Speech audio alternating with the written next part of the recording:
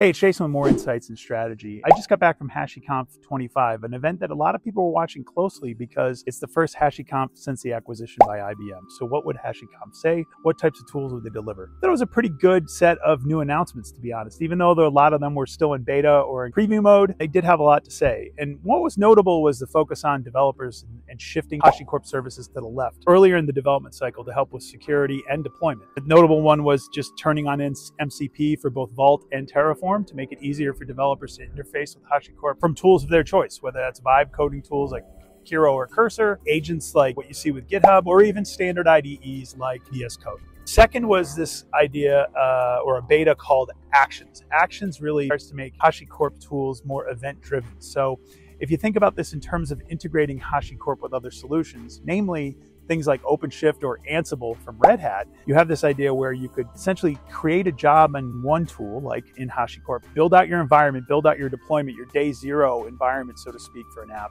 and then push an action into Ansible to automate the entire process from end to end for application configuration. Really nice solution involving both, but I actually see further implications to Actions beyond just IBM internal tools. I think it can be used with a lot of different tools. I think the demo with Ansible is quite powerful though. And then lastly, a long-awaited feature called Stacks is fully GA.